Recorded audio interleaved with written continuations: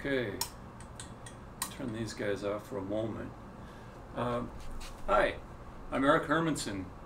This is a special day for me. I've rigged up quite a few things here in order to show off a game, not a computer game, not a video game, but a physical thing in this world, a pen and paper style, tabletop, whatever you want to call it. It's like a book. You solve puzzles in it. It's a game. It's really cool. I'm going to show you about this thing, and this is the first day of its Kickstarter. It's not my project. It's a friend of mine's, a former colleague, Mike Reimer.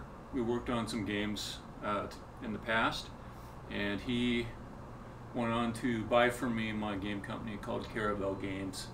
And you know, we went our separate ways amiably, and every once in a while I see Mike doing something new, and this is one of those things, and it's worth talking about. It's worth showing off a little bit. Twisty Little Passages. So this setup we've got here, it's a tabletop. There's a camera that I rigged up over here. I'm kind of proud of this. You should always be impressed with yourself. It's a lot more fun that way. It only took me about an hour to get all this stuff put up, and actually I had a fair amount of luck. There's a high chance, very high chance, of technical difficulties. In a moment I'm going to walk around to the other side. You could call this the preamble, because nobody ever rolls in right on the hour at the start of a stream. I feel like talking just a little bit, just so some people can come in a little bit late and still be part of the live experience and still track along with it. Because I'm going to play this game with very little preparation. I did like one sample page of it a while back, months back really, and I forgot most of the rules. So I'm going to be looking over the rules again to reacquaint myself with them. And I've got this iPad right here, which also shows me chat messages. And I see Mike Reimer is here with us too, so the creator is present. Mike Reimer is right here with us on this journey. And Mike, you sent me some modifications to the rules. I kind of skimmed through it. I did not quite integrate them into my way of thinking.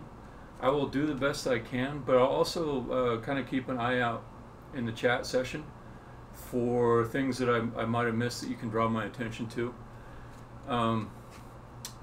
So let me explain that a little bit better.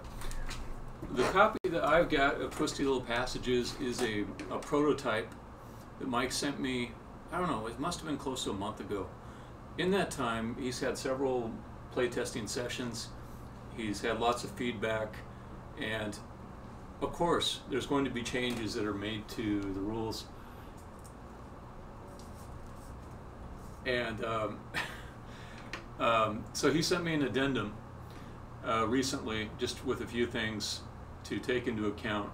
And my brain is kind of a scramble. I rolled in here, you know, just after work, and I set all this stuff up, and I was like skimming over it as fast as I could to try to get, maybe I won't get it, maybe I won't understand all the additions to the rules as I play. So keep in mind if there's anything that seems to be off because of that.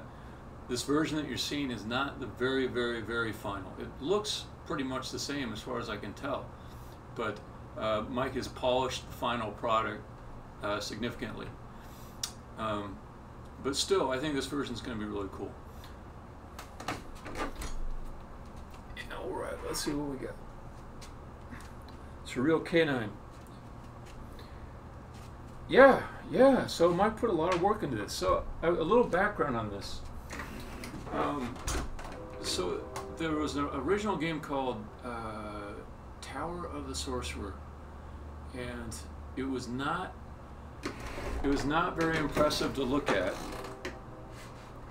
but it was pretty cool in some other ways. Like it just looks kind of like a retro top-down RPG type game, a little bit like the oldest Zelda graphics, 8-bit type stuff. But when you play it, the cool thing about it is It's entirely turn-based, and it's entirely deterministic. There's no luck involved. There's rules for how combat works out, and if you follow them as you walk around through this dungeon, you end up solving a logical puzzle, and then yeah, surreal. The next iteration of this game Mike made with help from others, called Drought RPG. So you're right, yeah, it is a lot like that. So thinking about from like maybe the RPG tabletop gamer's experience, to play this game where you wander around through dungeons, there's not really any role playing at all. It's the opposite extreme of a role playing game. Sometimes people say they want a role-playing game where there's more role-playing. If you are saying you want a game where there's more combat, this would be the type of experience you're looking for. But an interesting thing is there's no dice. There's no dice in this game, and it's a solo game, and you resolve all the combat through rules that are extremely well-defined and simple, but you basically have to do a certain amount of resource management so that you'll be able to solve the puzzles that are in the game. So let me get to the game and show you what that looks like. Turn these lights back on.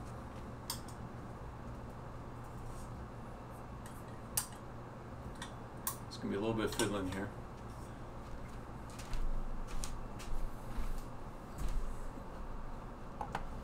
It's like a roguelike that isn't random. I would agree with that. All right. I'm so proud of this this weird camera setup that I made. Let me make sure I don't have an excessive glare. Okay. Now, as we play through this, I encourage help from people in the chat. I'm going to show you the introduction pages and let you read along with it, along with me as I go. So it might take me a little bit of time to kind of get used to this new layout of how everything's arranged. So I can see, here's the page space over here. I've got like a little guide that's set up so that I can kind of move the page where it needs to be on camera. It might be a little bit tough for people to read that. I recommend for sure going full screen because we're going to be showing some text. And I will stop looking at the computer screens. I will begin looking at the game proper. And I've got my iPad off the left so I can still see the chat. Awesome. So you don't play with dice in this game. You play with a dry erase pen. This one is kind of a cool one. It's got a finer tip to it. It's got a nice little eraser thing on the end. So it's, I mean, I'm not trying to sell these or anything, but if you are interested in a nice one, this Pro Marks is pretty good. But any dry erase marker will work. Somebody said, can you use grease pencils? I don't know. I don't know if you can. Anyways, so first off, let's just show the cover. The cover's pretty cool too. So it's a nice glossy booklet with the spiral binding. And some person might say, oh, why spiral bind? Why not just like a nice proper book binding? No, if you want it to lay flat, and with this game you really do, the spiral binding is much better for that purpose. So, prototype, then we go on. It's a little flavor. Here's your character, Ren, an El Cassi spy, oathbound by the Silverin Order to defeat the evil Demon King Mordrak. Alright, so there's your conflict.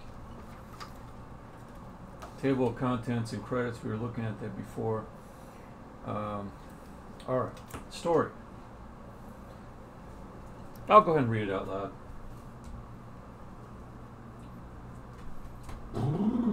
The lamplight grew dim. Two men stood over a loose stack of parchment. "Are you sure this is the one?" prodded the Grand Marshal. "The final one to round out the siege of 30. The ardent sage responded with quiet certainty. "Fear spreads like smoke across the continent. Sorrows and nightmares are a part of everyone's life since the day Mordrak's dark forces poured forth from Kadra. All are powerless who openly oppose him, weapons and spells useless.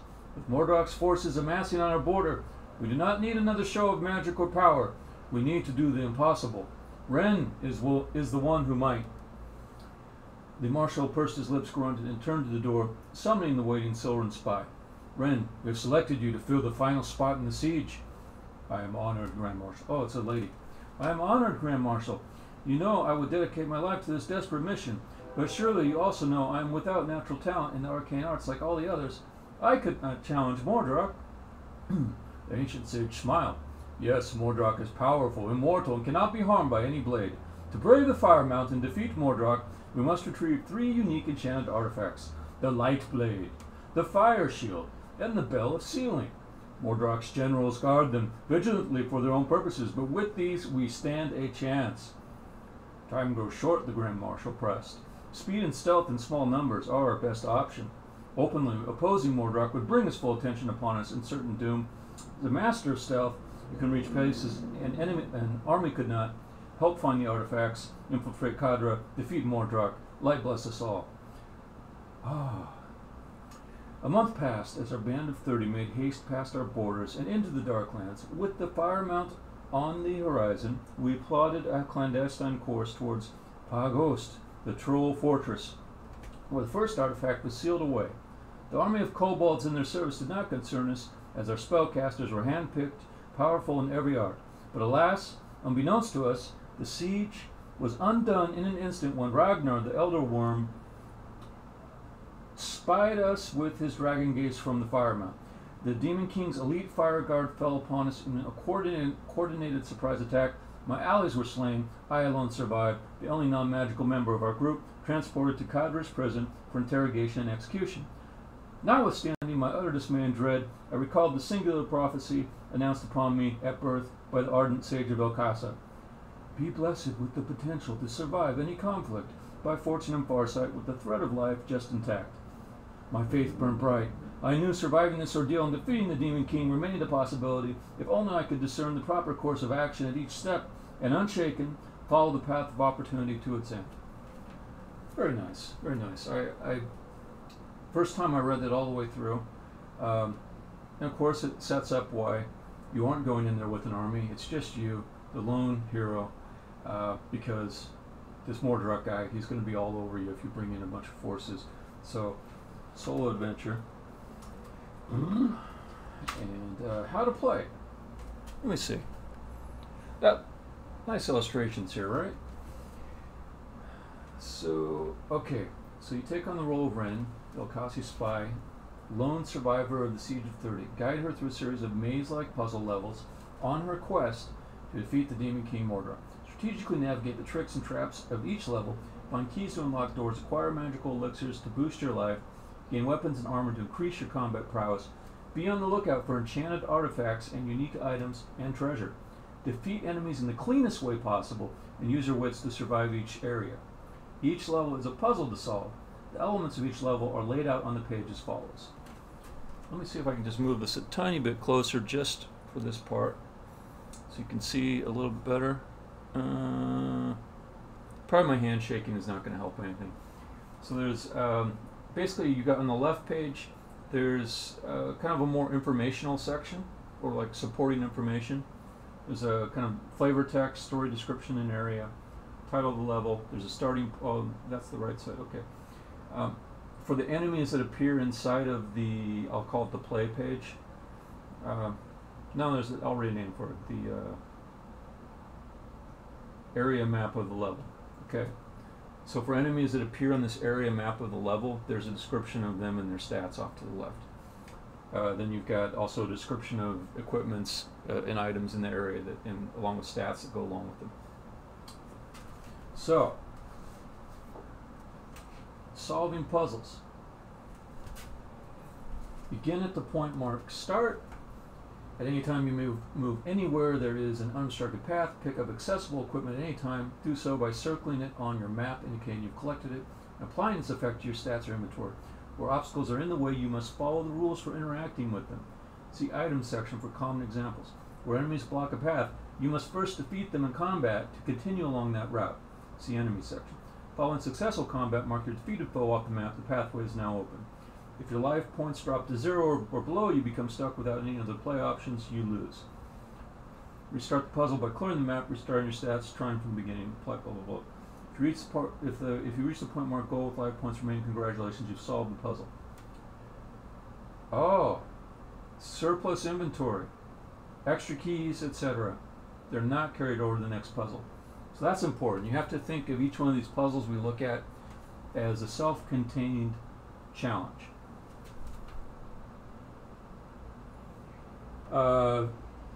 Surreal. If I wanted to center the book, believe me, I have futzed with this a fair amount, and I'm just not gonna. You know when you're playing blackjack and you get dealt like 19. This is a 19. I don't want to draw another card.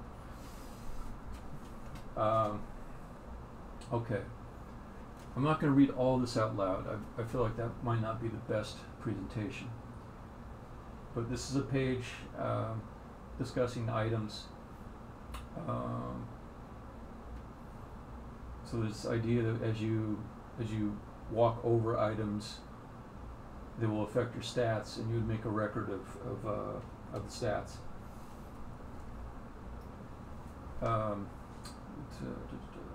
Locked portal represents the door is locked shut. This path is currently blocked. You may not pass. Okay. So there's obstacles, and you have to sort of pay to get past them. I mean, everything that's an obstacle in here has a sort of payment to make. Okay, equipment. In most areas, you have opportunities to obtain equipment that raise your attack and defense attributes for the duration of the puzzle. It doesn't carry over. Improved attack and defense values reduce the damage taken from enemy encounters. Makes sense.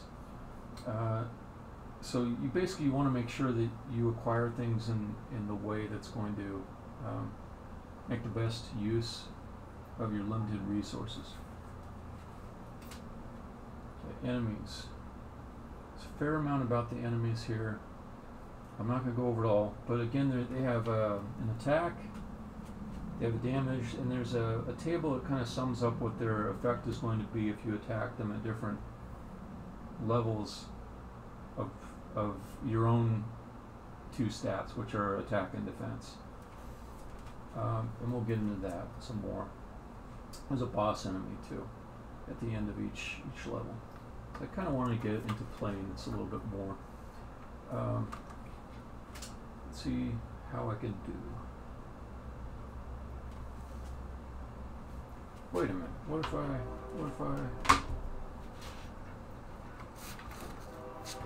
Does this even work? Whoa! Whoa! Why didn't I do that in the first place?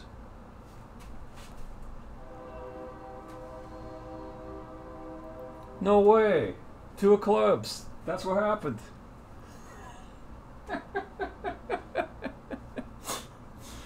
I'm like thinking, how am I going to switch back and forth between the left page and the right page in my limited area? The first puzzle to solve was right here. Okay, now I'm feeling better about showing this off. Okay, so I may be simulating too, like somebody who's just impatient to play the game and kind of screws up a fair amount when they're starting out. So bear with me. I'm not an expert in this game. I played little bits and pieces of it a little bit. Okay, so here's your starting point. And I mean, just to give you the gist, I'm not going to do this like for real playing the game yet, but just imagine, okay, you're starting here, you want to get over to here to this goal. And you could be at home, you could be on your couch, you could be at Starbucks, you can be anywhere playing this. It's kind of a nice thing about like a good paper game like this. You could be on an airplane. So you know, I ended up doing stuff like, okay, I I can't go there yet because I need to get a key. So I'll go through this passage. I'll get the key. Then there's some stats up here. Those are going to change around based on things that I get. Like this elixir here is going to increase my life, which is where is the life tracked? Anyways, I'll come back to that. Okay. So then if you had enough keys, then you could keep going, and eventually if you've managed your resources correctly, when you get to this boss at the end, you'll be able to beat the boss. But if you chose a path that used your resources poorly, maybe took you into battles you weren't prepared for yet, then you're more likely to come up short someplace along this path. And yeah, this is nice. It's kind of a joy to have like a really beautiful thing, and you just write all over it, and because it's laminated, you can just erase it and start over again. So now let me think about this a little more slowly. I started here.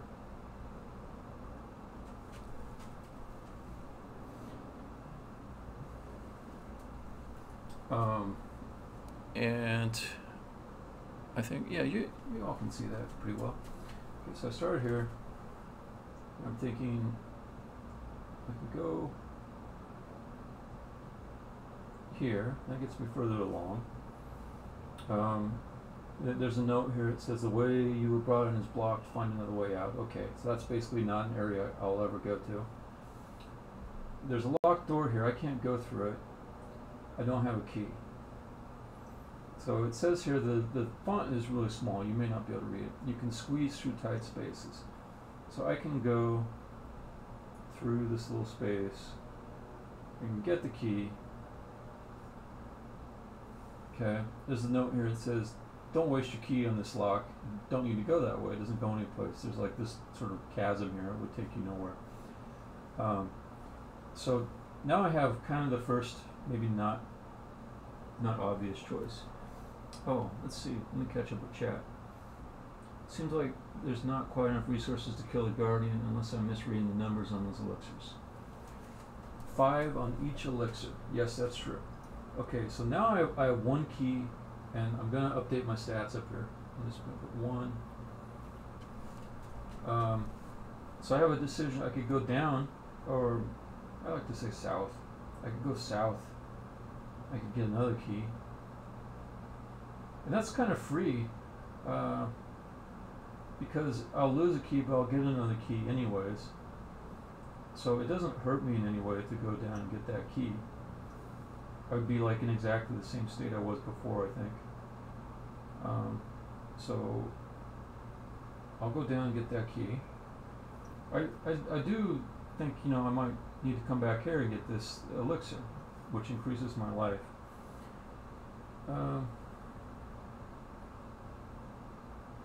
And now I'm trying, because I skipped over a few things, I'm trying to remember, is this heart here, is that the life? Anyways, I will just snap up this other key too. So now I have 2 keys. 2 keys. Again, like I can go through here, but then okay, I use up both my keys. I get 1 key back. Does it matter yet? I don't know that I want to get this elixir right away, because I see a lot of doors up ahead, and it feels like I don't need to get that elixir yet. That's just my thought. So I'll go through here. That means I got 0 keys now, because I lose my 2 keys up top. But I'll get 1 back.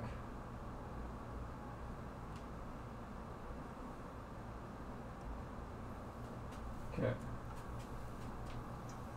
Then any place where it costs me less keys to go through than what I get, I just go in and get it. I mean, it's just a no-brainer. I'm all about like figuring out the things that are obvious in this game first. So if I go in here, yeah, I'll lose 2 keys, but I'll get 3 keys. So it's just like a net gain of 1 key. And Mike, you gotta yell at me if I miss something wrong.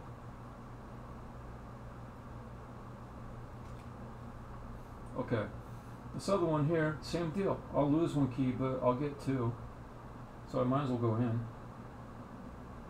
I mean, wouldn't you? This gives me 3 keys.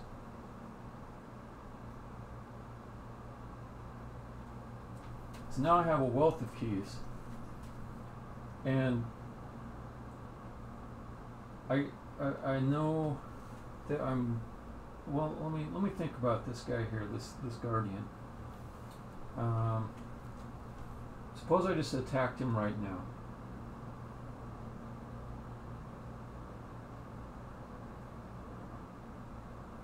Heart equals hit point, sword equals attack rating.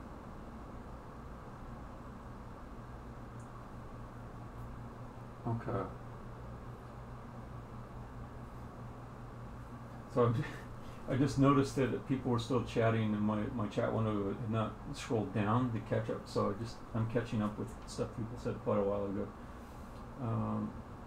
Hearts are HP, sword is attack. Yeah.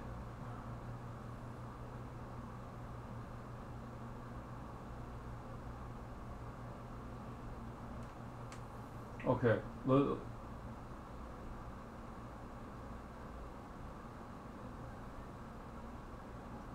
Okay, here's my question, because I kind of like skimmed through this really fast. The elixir says it increases life. Is that like another stat I should be tracking?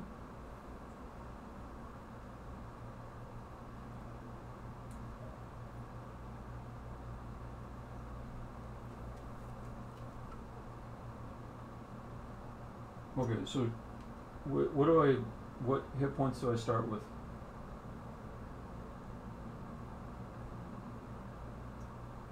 Okay, so the heart is hit points. The hardest hit points is life. Okay, that's fine. I get it. I was getting confused because I was thinking of back to the kind of Tower of the Sorcerer and Drought RPG days with the defense as an extra stat to track as well. So this guy, according to the table that's off here on the left page,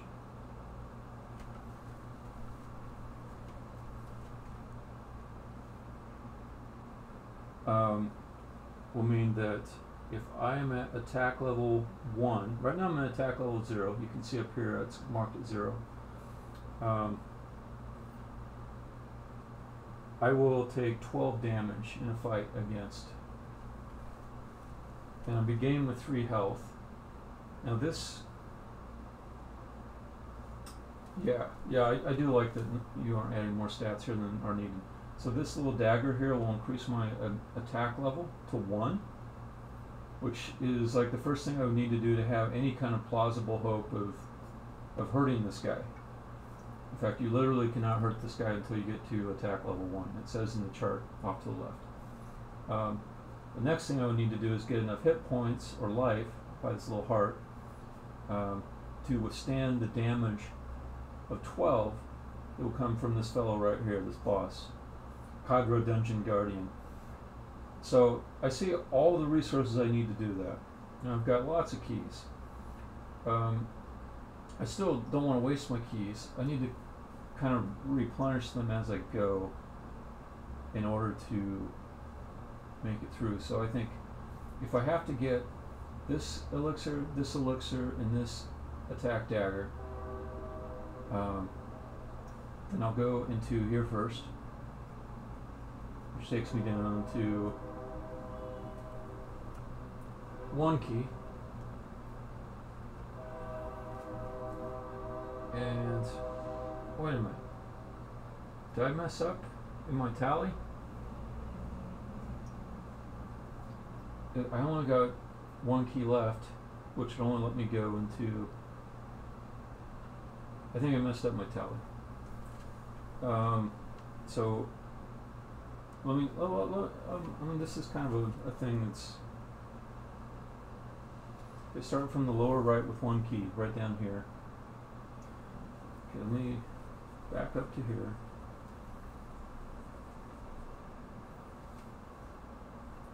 Okay, from here with one key,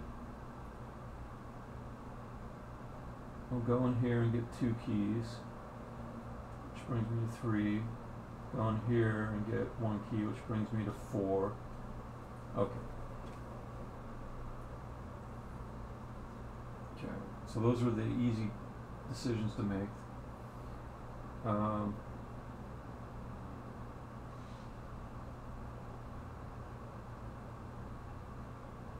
Oh, okay. You know what? This isn't so hard. Let's just start over. It's the talking and figuring out while I tally. Okay. This will not be that hard to just go through again. Okay.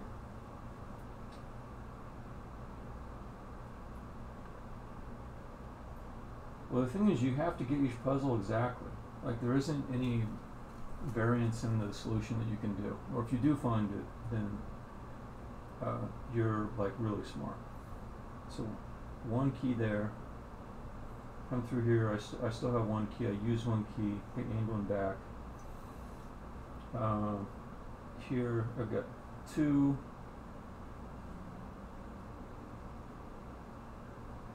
Go through there, I'm down to 0, then come back here, I'm back up to 1. Okay. So, as you say, I can't go in here first because that would take 2 keys. So I just need to go in the other room first. Because I only have 1 key at the point where I'm at this door. I come back out, not with 1 key, but with 2 keys. So then I can go into here, and there's a net gain of 1 key from there. Brings me to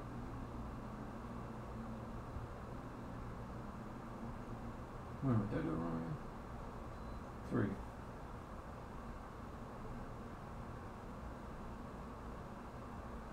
3. Okay, so I'm out there with 3 keys.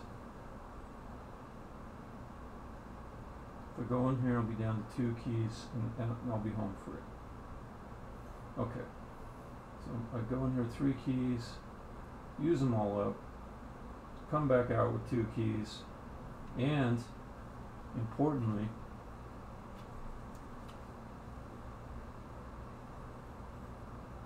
the health, the hit points, the life goes up to 8.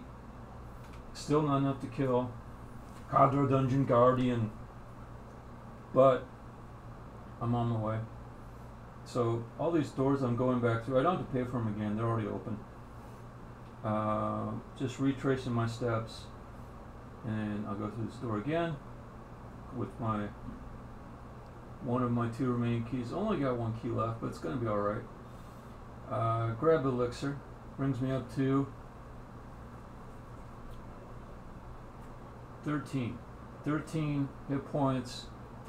I'm ready to fight. Go all the way back through. Oh, I'm not quite ready to fight. That would have been hubris if I just would have went. And then as Surreal says, I need to slow my roll. Grab a little dagger here that ups my attack level, because according to the chart on the left, I need that attack level to survive this. And then I go barreling out. I vanquish the Guardian.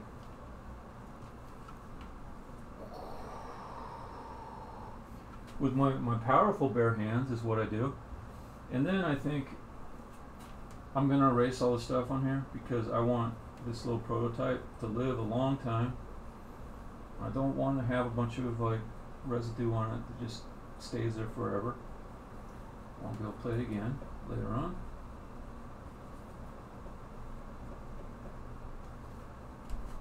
Okay, that was 1 level of this game. I'm pretty swell. And I'm wildly happy that this ridiculous camera setup is allowing like Mike and Surreal to kind of play along with me.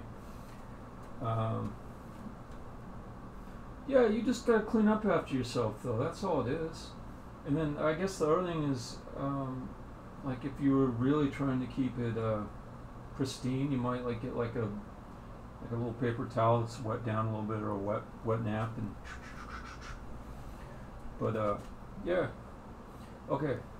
So now we're on to the next thing. Two types of monsters. We got the cavern slime,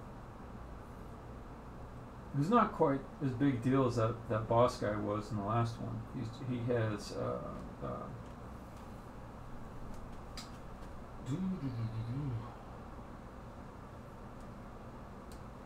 yeah, I'm curious about the results of your experiment.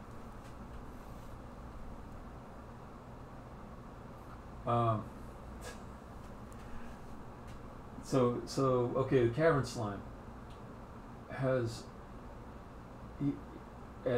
if the player's at attack level 1, this cavern slime, where is this cavern slime?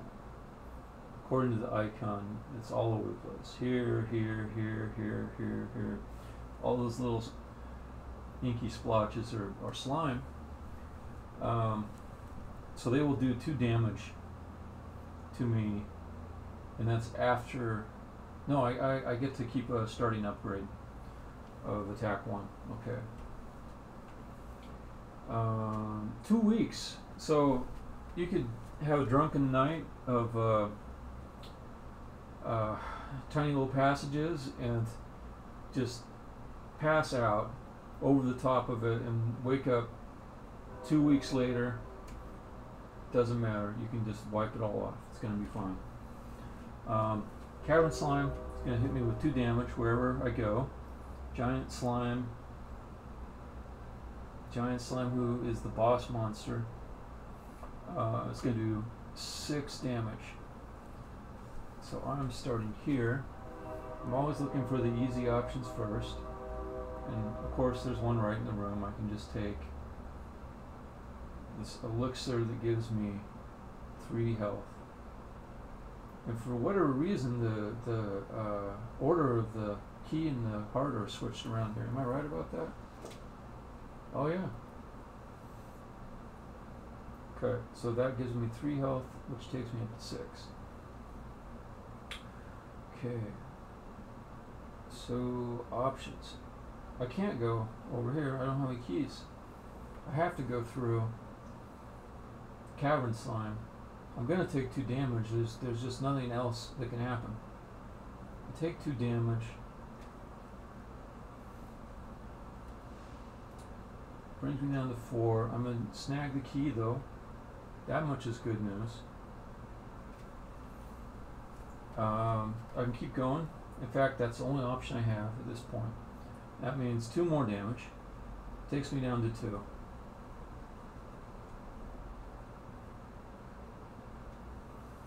Okay.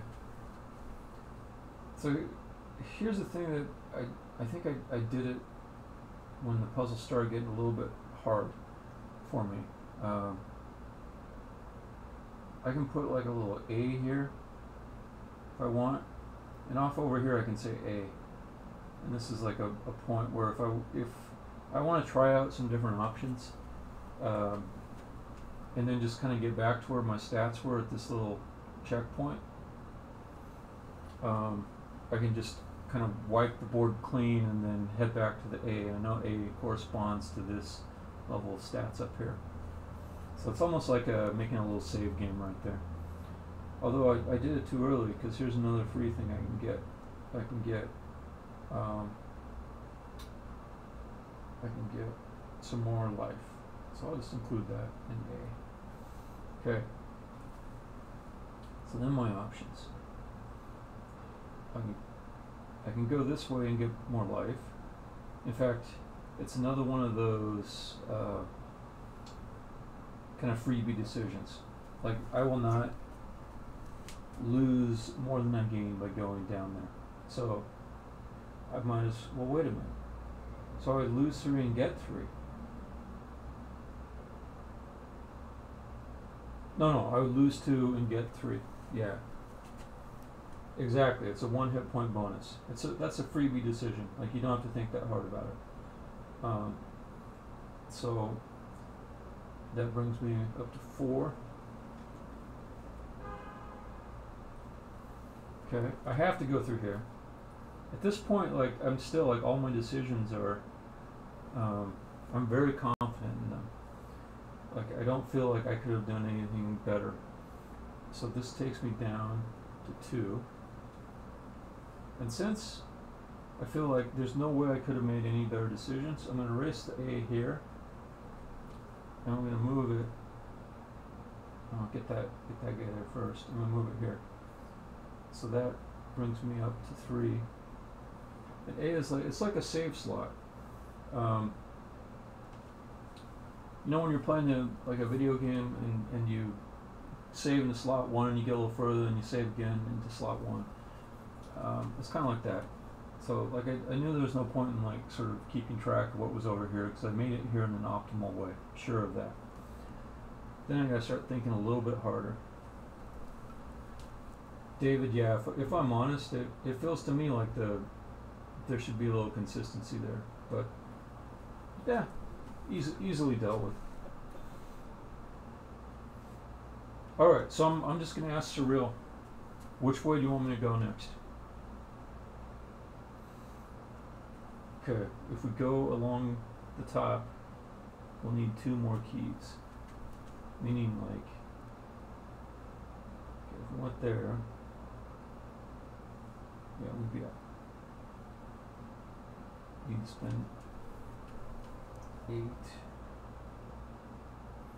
hit points to get those keys. Okay, you're thinking like,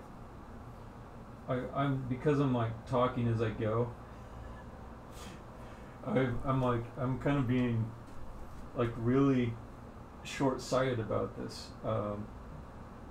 I'm not even surprised. You're kind of like racing ahead of my logic. But let me just look at it for a little bit. So it feels like for the moment it's the end of the freebie decisions. So I could go up there. Yeah, I could get the key. I mean, I could lose a key and get more life.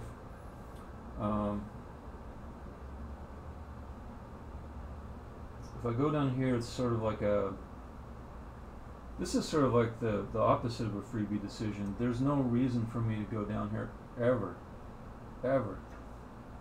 Because if you think about it, like, I'll always lose if I go down here. So I'm just going to X this off. I mean, I never want to go down there. I don't even care about fighting that guy or getting that elixir. Okay. It feels like I gotta go here first. But I haven't like thought it out in detail.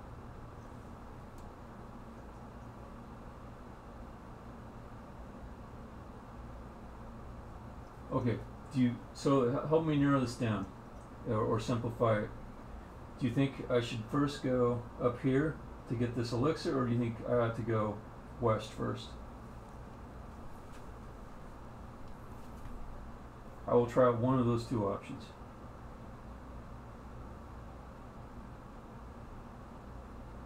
Okay, so west then. Right, so let's head that way. I've got my checkpoint there, very easy to come back to if I want. So I lose 2 and gain 2. Actually, that's another freebie. That is another freebie. Lose 2 and gain 2 is a freebie.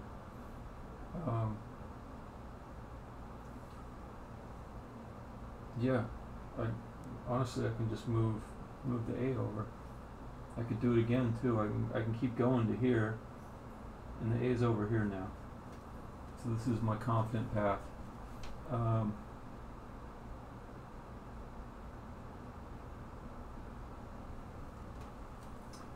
Adjacent to the start. Oh, I forgot. I can call it back here. Boy, I totally forgot about that. Cool. I'm also gonna be like less ridiculous. I'm not gonna like draw a path all the way back, because I realize I can just kind of continue it off that way. So, but the only bad thing about that is like if I want to use my checkpoint system, then it's like a little bit harder to restore to it. But I can still do it. Oh, I know what I can do. I know what I can do. This is like part of the joy of this is you also have to come up with like your own system of record keeping as you go. So you get like some markers like with different things. So this little ProMark packet comes like with a black, a red, and a blue pin. So I can use those too. So say I come over there, then I would lose, I'd be out of keys. I would be up to 6 life. Okay, that was me taking Surreal's advice without even thinking about it, which might have been stupid. Maybe I shouldn't have done that. But he's got confidence. It seems like he knows. He knows the way. So I can clearly come down here and get keys if I want. So though I'm out of keys, I'm able to get more keys at a small cost. Okay, and then Surreal says, got enough hit points to kill the 2 slimes. Trade 4 hit points for 6 hit points, leaving me with 8. Okay.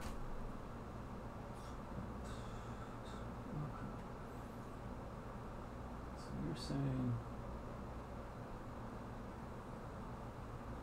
enough hit points to kill the 2 slimes, meaning this one and this one.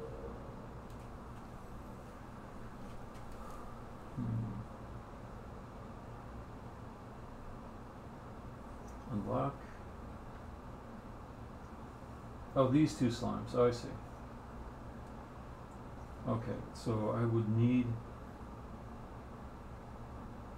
both those keys, you think? Oh, okay. Right, because I need to get this too. Okay.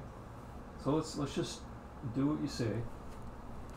And let's go here, which gives me an extra key. I'll just do both of them at the same time. So basically, if I go through both of these, check my tally, please. I'd make a terrible accountant. So I went down there and got the 2 keys. Did I add them? No, okay, I did. Okay, cool.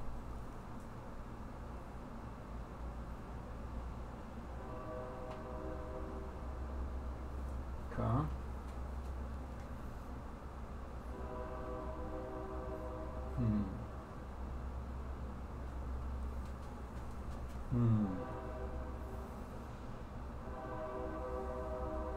So at this point, I could go.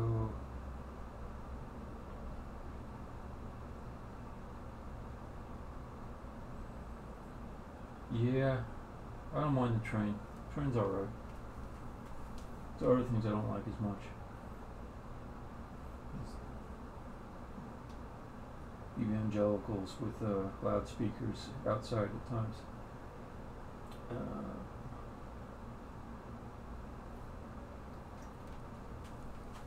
All right. So Surreal, you think I can still keep going with this, or you think we botched it? 'Cause I can go back.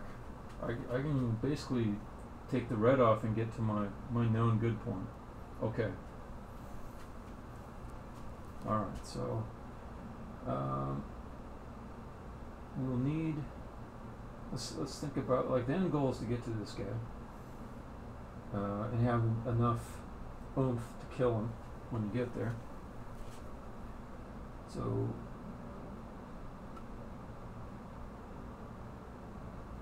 unlock the 2 doors between start and the boss. Okay, let's try that. So if we head off this way, we'll use both of our keys. Okay, so keys will go down to 0. health goes up to 5 plus the 2 we've got goes to 7.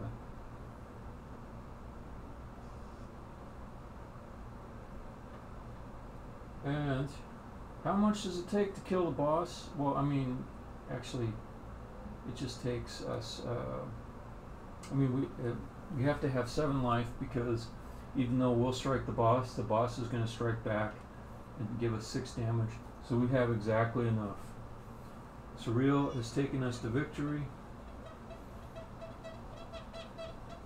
Killed that boss there. The giant slime made a huge mess. Got all over the place. It was really gross. Now the loving care part of this whole thing. Yeah, looking at the illustration, I would say it probably bleeds blue. It's not wounded, but it's got these like little, well, I don't know, its skin is all blue. And it's got these things that look kind of like,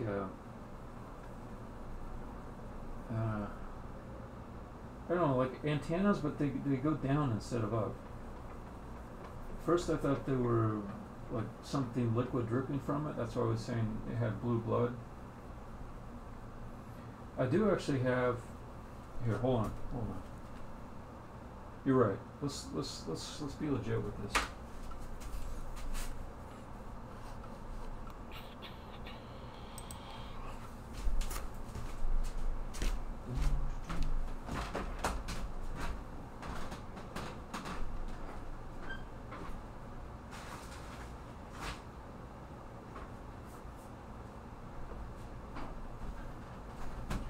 Rooting around, I knew I got some of this. Well, okay, I've got.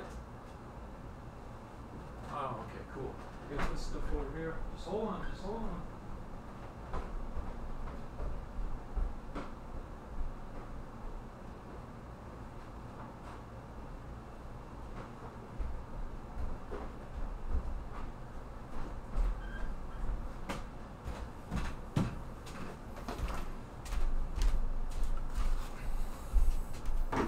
It's important to do things the right way.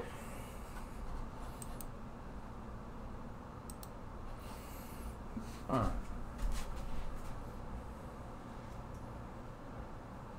You know, with these things, you never worry about that. Who's watching, whatever. And a few people chatting is often better company than 17 people chatting. I've got like just proper spray. It's made for like whiteboards. I suppose this is a small test. Is that going to have a problem with this? I don't think it will. Yeah, I tend to have better conversations when there's not like a crazy number of people. Plus, the other thing is there's going to be like an archive of this.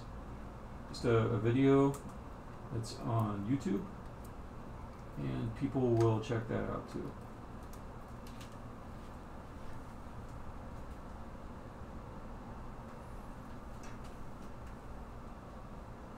Oh, okay, yeah.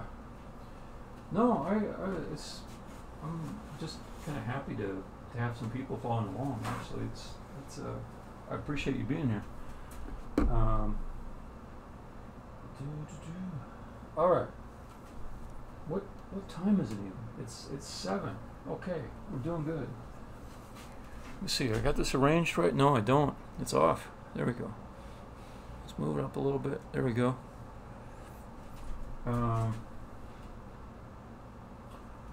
Defense.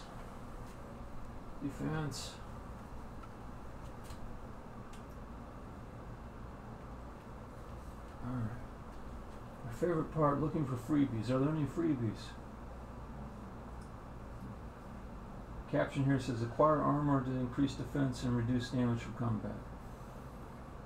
I feel like Mike is taking me to a place where there's not going to be more freebies. I gotta think harder now. So.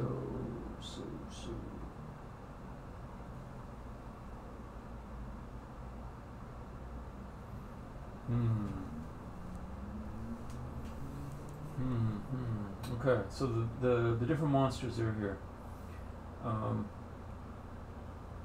There's two, and they're not actually. Neither of them is like a boss enemy because they're both interspersed throughout the level.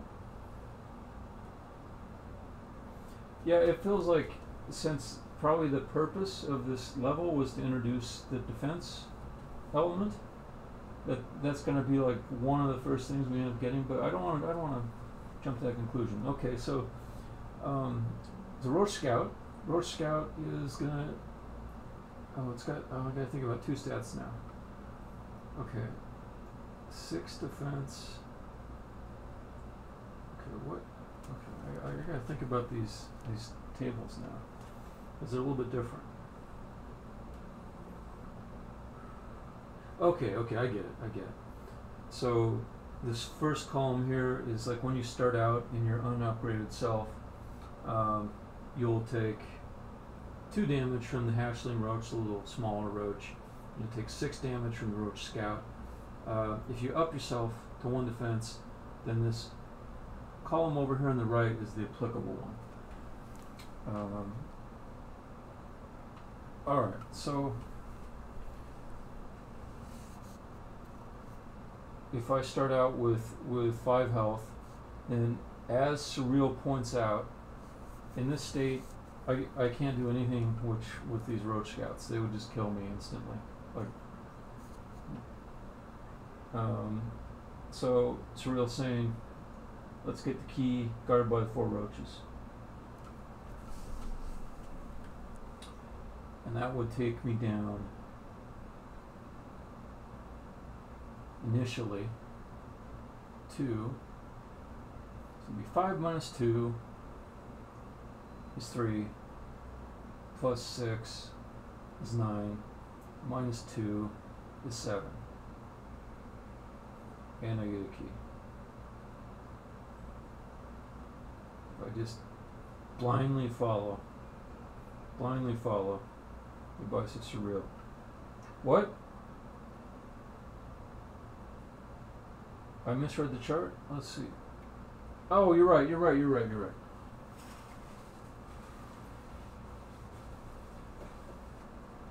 Okay. Well, I didn't have to undo all that, but anyway, so we'll go do that. Get that little 6. Okay. So, okay, we have 3 hit point after getting the key.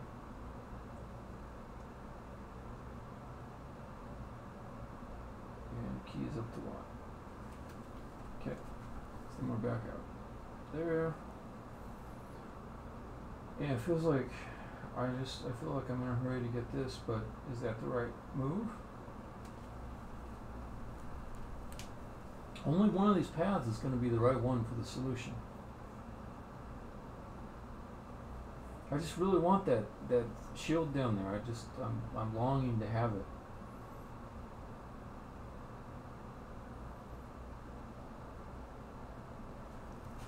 Let's do it. Let's make a save state. It's going to be right here. Okay. Then I don't know. Let's try. Let's try. Pull out the other colored pen. I didn't even think until this session to try these other colored pens. I kind of like this. So, which potion are you misreading? The one we already went through, or the new one? So this one appears 6. This one's 2. Okay, the new one's 2. So if we went in there, we lose our key, and we gain the defense and the armor, or and the elixir. So that would give us 5, key down to 0. Defense up to 1. Oops, I don't want to use that row. Let's go down. Okay. Okay, so then you'd be 105.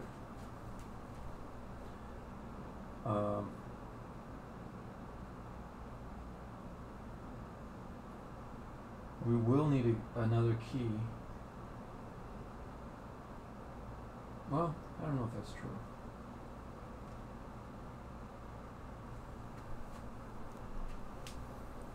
Let's see.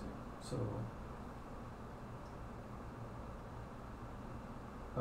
we can't kill the scout. That would take us to 0. Because the scout at 1 defense would take 5 hit points.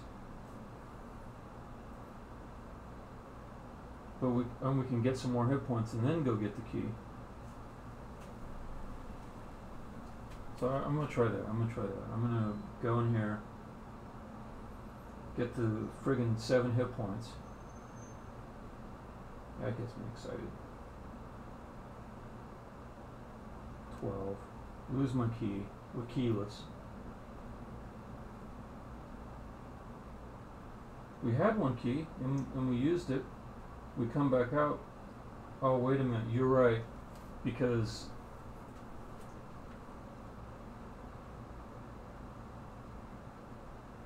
wait a minute. Yeah, you know, there's only 2 keys in this whole level, and there's 3 doors. So, assuming that this wasn't put here as a giant red herring, it almost guarantees that we never come into this. It's like a proof. Okay, so let me restore to my save points so I get the tally right. Okay, and then go in here. It's going to be to 5, 0, 1. Okay. Kill the hatchling up north instead. And then we get the 4. And that's only just knocking us down to 4.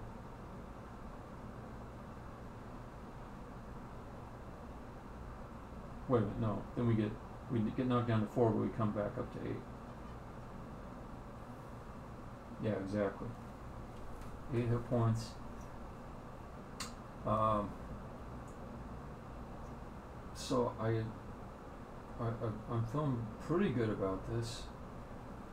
There's not too many options left. We kill the scout, as you say, which takes off 5 hit points, taking us to 3. We get back a key.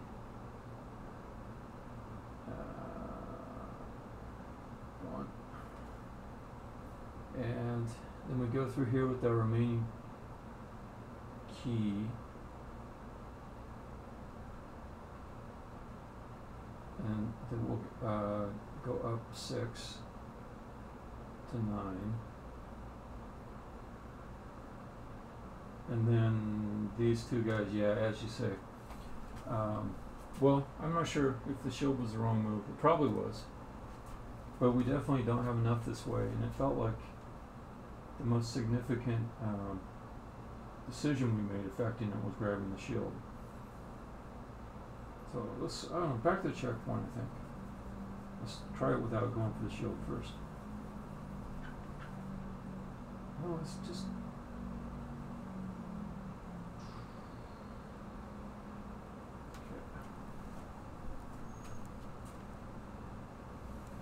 Oh, I thought you were just sitting there in the darkness, tinting your fingers like Mr. Burns. The evil smile, watching us struggle inside of your creation.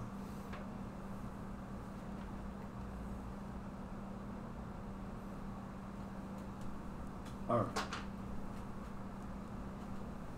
right. Okay. So surreal. We got to figure this out. We gotta figure this out. That's right. Okay, if we kill the roachling, and we get the 4.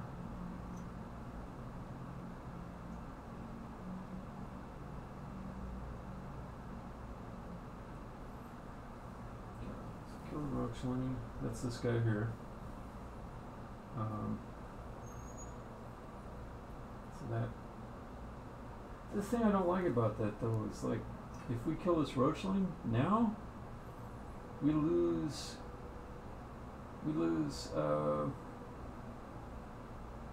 two hit points instead of one. Like, how do we ever do better than we did on our last trip through when we came up short?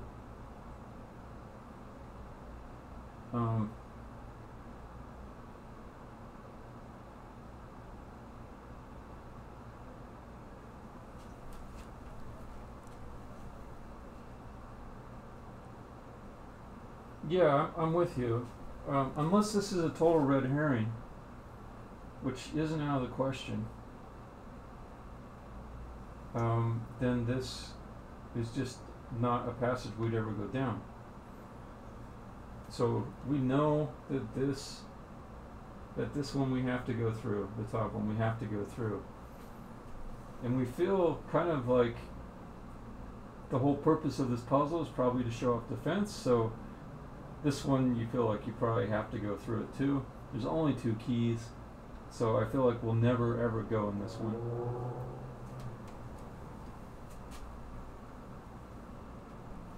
I almost wonder if we missed tally in our last run. Let's see.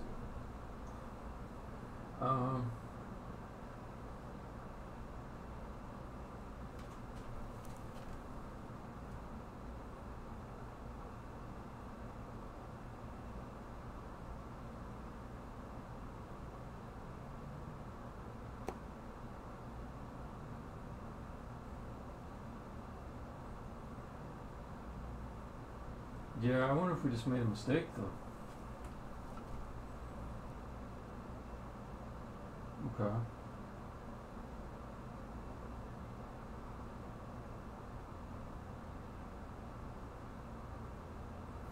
Alright, but Mike, I'll ask you for one hint, just in the for the purpose of keeping it going.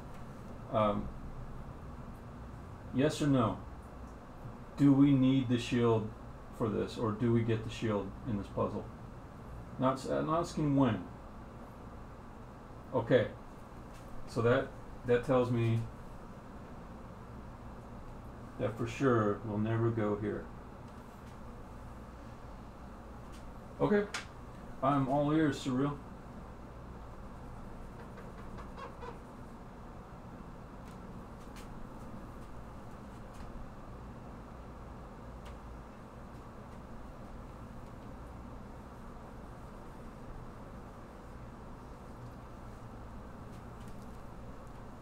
Cool, makes sense.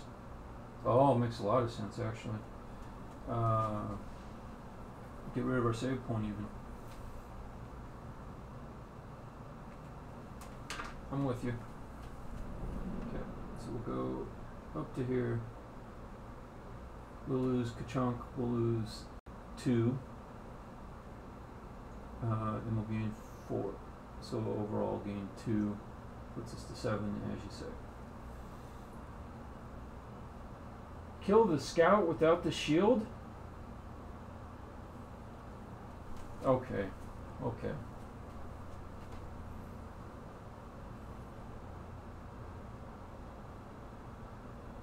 Scout without the shield. That's a bold move. That's a bold move. Because you just took yourself all the way down to 1. Took yourself all the way down to 1, buddy.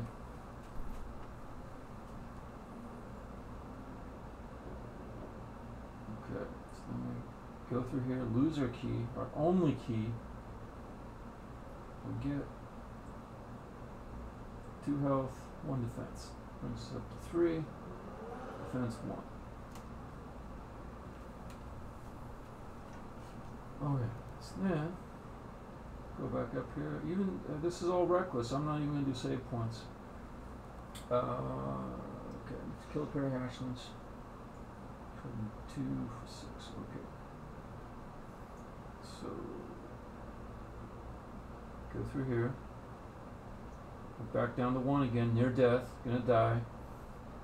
Then we come back up to 7.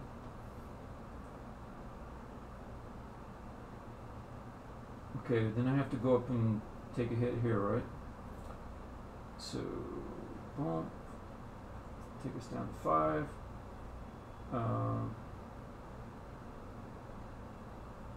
Okay, then 1.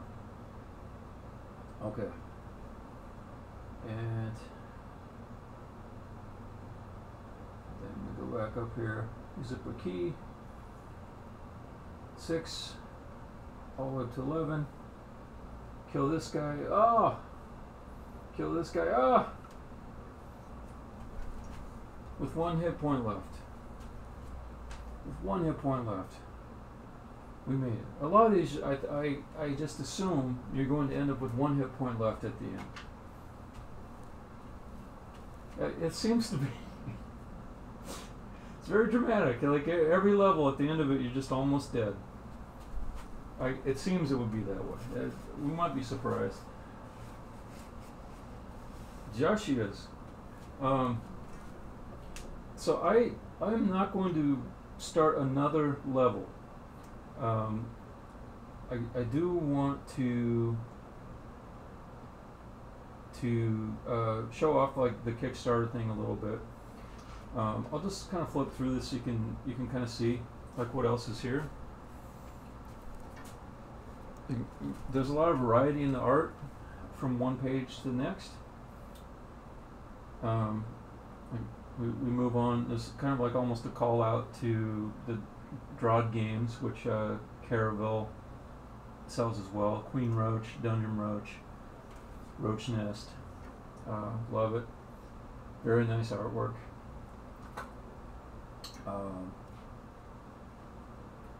There's stories that go along with the different levels that you're inside of. So there's a lot of flavor here that goes along with it. And then I see a page where there's little hints written upside down.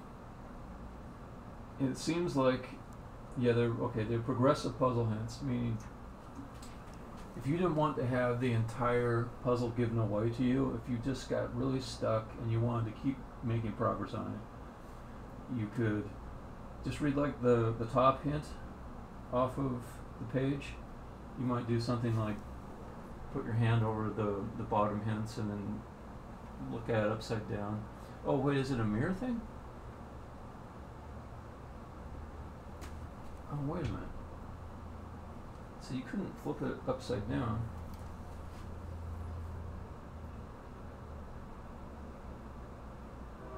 It's a mirror thing. Okay. Yeah. Okay. It's horizontally flipped. Okay. So you could just stare at it and you'll be able to kind of read it without bringing a mirror over. So I mean, I can just read it. You don't have enough. So it's actually a pretty elegant way to make the solutions be simple and visible and accessible, but if you don't want to be able to read them by accident, you won't. Then there's complete puzzle solutions. I'm flipping past that. I don't want to spoil it for anybody. So like if you just said screw it, I just want past this one. I hate this one. I don't think that's a good idea though. I think you should try to push through them because the next one will be harder, right? So you might as well figure out whatever it is that's stopping you on the current puzzle.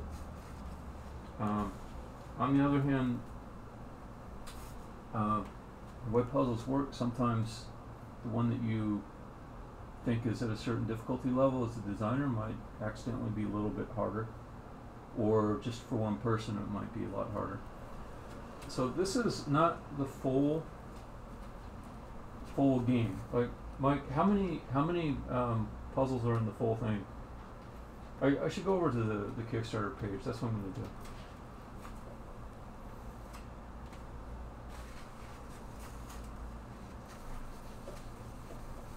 Not before we do that.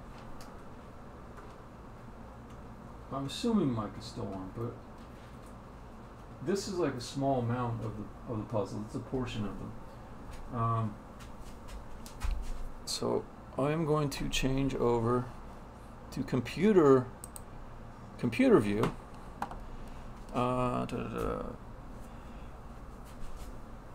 So I can show the Kickstarter pages, which I'm pretty excited about too.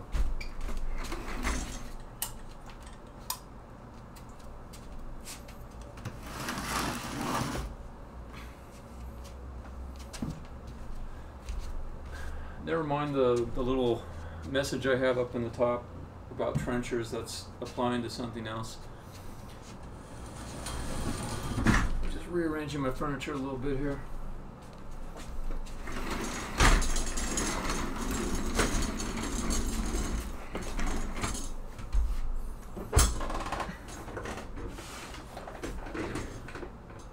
That was one chapter.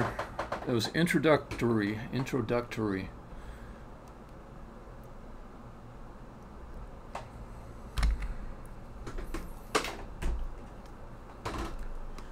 And I'm gonna play the video for the Kickstarter campaign. Let's see, let me see, hold on a second, over the table.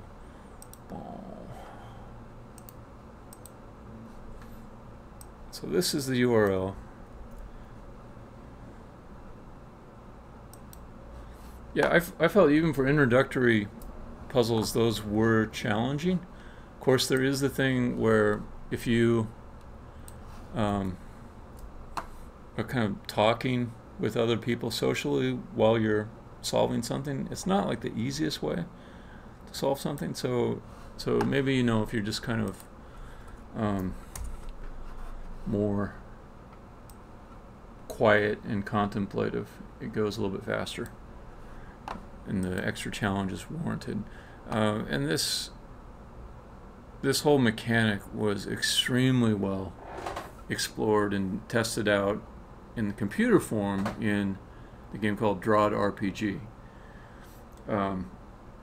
So, like, if there's anybody I would trust to put a bunch of puzzles together and have them be high quality, it would be Mike, for sure.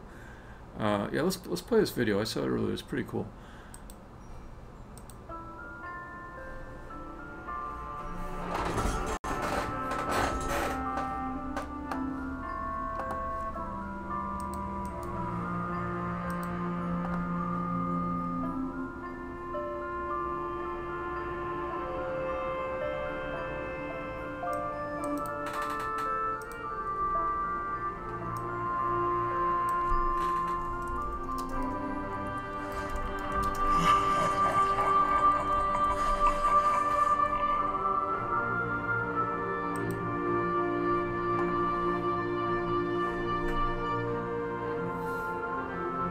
David, thanks for hanging out.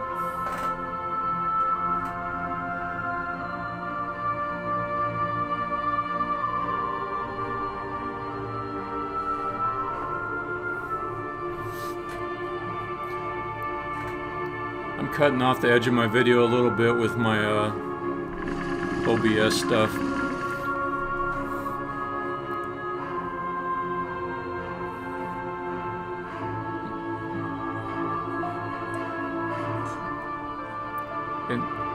And they really mean it. There is just one way to survive. There is just one way.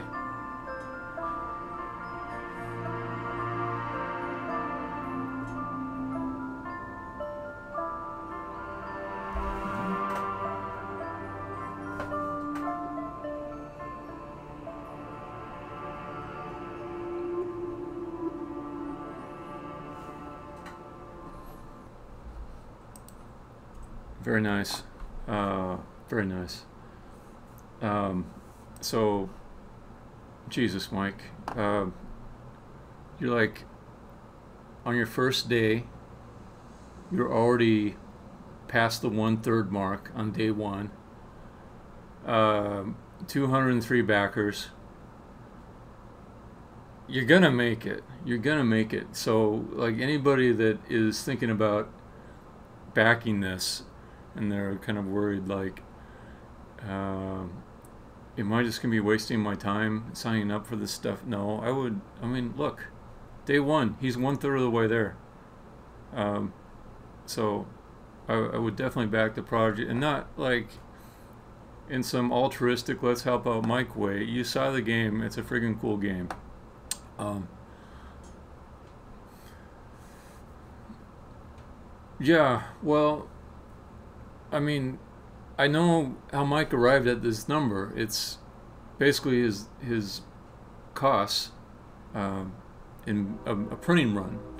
So he did the math to figure out if I, Mike Reimer, do this print run that will satisfy a certain number of customers, then it needs to be this amount of money.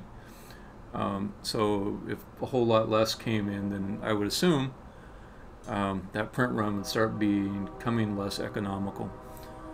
Now that doesn't mean that like he won't sell a whole bunch beyond that goal. Or I mean, there might be a lot more people interested in it, but I'm assuming, I'm speaking way too much for Mike here. My guess is that that initial number was picked as what is the practical go number for this project, not as like how much can I get or anything like that. And Mike, I'm probably talking out of school, so I'll just say I really don't know that much about it. I'm just guessing.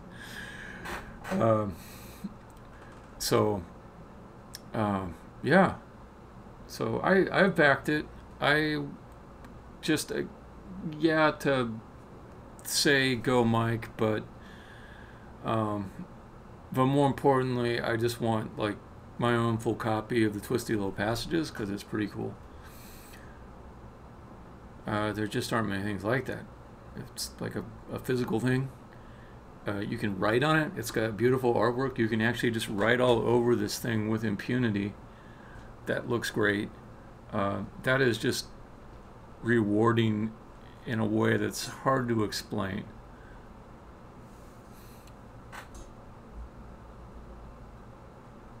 Yeah, I mean, that'd be cool too. I mean, draw people, you know, there's draw people that love Drawd, and some of them are into Drawd RPG, and some Drawd RPG people are into Drawd, some not. And this is like another thing where you get to expand the Venn diagram, and be interesting to see if like a different kind of community shapes up around this game, and how it interplays with the other, where it takes Mike next. So I'm very interested in how it does. I hope Mike, you get exactly what you wanted out of it, and then some. So I have got to take off pretty soon here. There might be, let me just check a few things. So yeah, I'm going to take this URL, and it will be in the description of the stream. So if you are watching this on Twitch, and you're wondering how do I go into this page to maybe back it, yeah, you can like search through the video. I know that's annoying. You want to be able to copy and paste something, or just click on a link. That will be in the description. And sure, Mike, you bet. And also, if you're watching this on YouTube, yes, also in the description you will see that link there. So yeah, thanks a lot, Mike, for making the great game. Thanks, Surreal, for helping me play through it and actually helping me not like get stuck as I went along. Helped me keep a little momentum going there. And I'll catch you all later.